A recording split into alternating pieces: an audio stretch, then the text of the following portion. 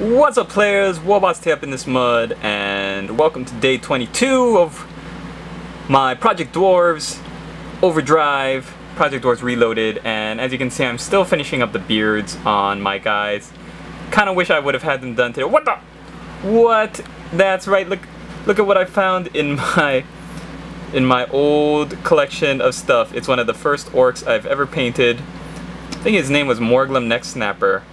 Oh yeah, look at that pro paint job, pro basing. Oh yes. Anyways, I brought him out just because I was like, oh, maybe people would like to see something different from just from looking at dwarves all the time. But oh boy, ugly.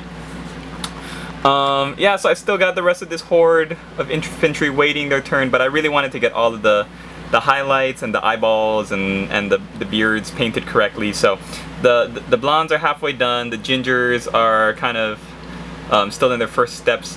I finished painting these 10 guys in the back, including the musician here, with all the highlights, painted his eyeballs, did everything based, and did everything for them. So now I'm just getting ready to finish these guys' beards, do the highlights like on the horns, get these horns painted up and paint their eyeballs in, just like all the guys in the back. 2 rows got their eyeballs.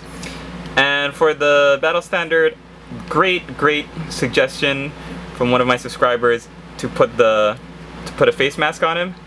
So I tried to find one where you could still see his mouth because you know, his expression is so priceless, but just the fact that he's missing his nose is just really disappointing and frustrating and kind of angering. But I had like no time to paint these guys today. I was only able to get an hour in so far, and I don't know how much longer I'm gonna get before the day ends. And I do want to get this up when it's still November 22nd, so you know what I mean. I'm going to film this now and post it up now and upload it. I'm gonna continue working, so hopefully tomorrow, for tomorrow's painting update, you'll see that these guys have all their beards done, all their eyeballs in, ready to be put away, and then I can get to work on the rest of these guys. Hope your guys' painting projects are all going well and your painting challenges are all going well. It does look like a lot, but I'm really counting on being able to whip through at least 1 or 2 more full squads by the end of the month here, if it's taking me 3 days to do one. And I'm really enjoying myself, and like I said, the painting challenge was really only just for the battalion box. So I've already finished that, and I'm really just doing as much as I can now to get the rest of these guys done for a fully painted dwarf army if I want to sell it in the future, or even just to play with it. You know, it's just such a great feeling to play with a fully painted army. So that's really what I'm going for with this reloaded Project Dwarves Reloaded kind of thing here.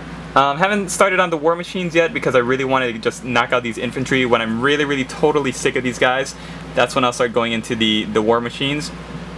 But for now I can do a little bit more with them. I think I can get through another squad or 2 maybe before I get onto the fun stuff like the slayers and the war machines, the cannons and the grudge thrower and the bolt thrower. It's Tartar Sauce 101 who suggested the face mask on the standard bearer, so thank you, Tartar Sauce 101. And if any of you guys have any suggestions or whatever for anything for helping me keep the creativity and the cohesiveness and everything of my boys, then I'd love to hear it.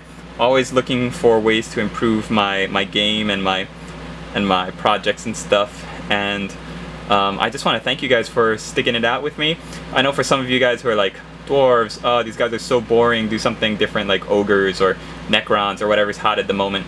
But one of the things that's keeping me going is that dwarves are they're so old and they're so in desperate need of a facelift and new models and stuff that it's, you know, it's kind of the sadist, sadomasochist in me that's like, I'm gonna finish them, I'm gonna make them look good, I'm gonna give them a good paint job and make them look good, and I'm gonna torture myself until I do it. And you know, when I finish them, when I finished my battalion box set and I was looking at them, I was really surprised at how much I enjoyed seeing them fully painted. And so I'm just kind of doing the same thing here. I want to get these guys done and put away, and then I'm torturing myself, but in the end when I'm going to look at them, I think I'll be really happy with the finished result.